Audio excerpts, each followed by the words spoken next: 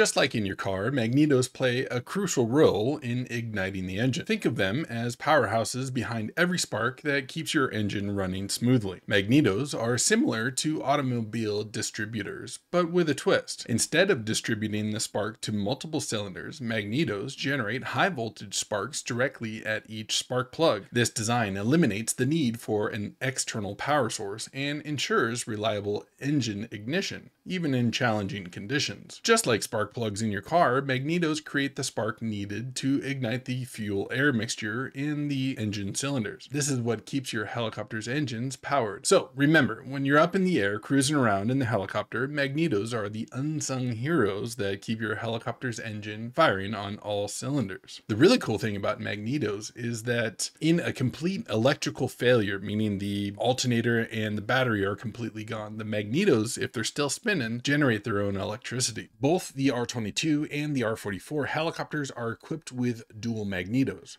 This redundancy ensures that if one magneto fails, the other can continue to provide the necessary spark, allowing the engines to keep running. During pre-flight checks, pilots often switch between magnetos to ensure both are functioning properly. When performing the magneto check, you'll switch between the left, right, or both magnetos while the engine is running at a specific RPM. You should observe a slight drop in engine RPM when switching to each individual magneto, but the engine should continue running smoothly. If the engine runs rough, or if the RPM drop is excessive, it could indicate a problem with one of the magnetos. When performing the magneto check, be very sure not to turn the key all the way to the off position. It has happened before, and I'm sure it may happen to you at some point in time in your career, because you're doing the mag checks and you're so used to it, it's just like, click, click, oh, click, click, click, oh.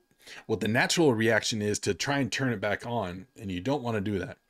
If you accidentally turn the engine off during the magnetos check, go ahead and disengage the rotor system, wait till the rotor stops spinning, and then start the engine again. It's happened to me.